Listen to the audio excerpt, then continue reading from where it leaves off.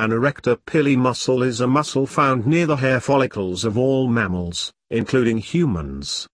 It is the muscle responsible for making hairs stand on end. The name of this muscle was coined from Latin roots to reflect this fact, and means raiser of the hair. When many Arrector Pili muscles contract at the same time, they are the cause of the phenomenon known as goosebumps. This unconscious reaction reflects a historical adaptation to cold weather and probably frightening situations. All hairs on the body grow from hair follicles located in the two uppermost layers of skin.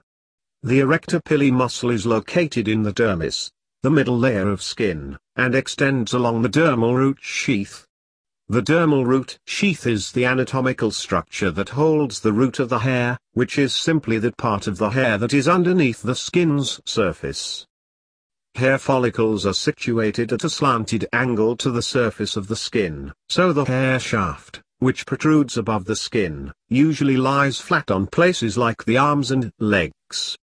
When an Arrector Pili muscle contracts, it pulls the hair follicle into position closer to a right angle to the skin surface. Thus, hair stands nearly straight up, or perpendicular to the skin. Arrectors pylorum are composed of smooth muscle cells, and is therefore an example of smooth muscle. Unlike the skeletal muscles that direct human movement, for example, smooth muscle is not under conscious or voluntary control.